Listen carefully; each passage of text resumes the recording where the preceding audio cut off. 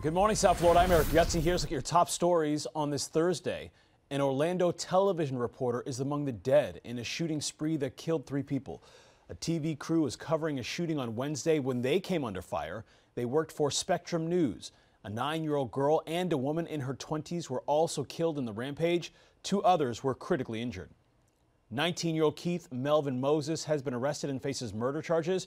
Charter Communications, the parent company of Spectrum News, released a statement saying they're deeply saddened by the loss of our colleague and the other lives senselessly taken.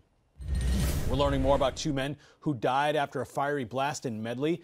According to family and friends, Elias Gross and Vincent Williams were at a welding facility servicing their truck Tuesday when a massive explosion happened. Both men died. 2 others were critically injured. One of the victim's sons, Joshua Gross, tells us he is heartbroken. The cause of that blast remains under investigation.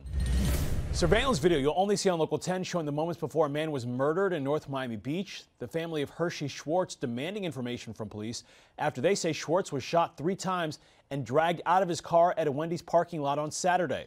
Police say they are working on leads, and the murder may have stemmed from a possible robbery. Schwartz was a beloved member of the Orthodox Jewish community. He was also getting prepared to be married next month.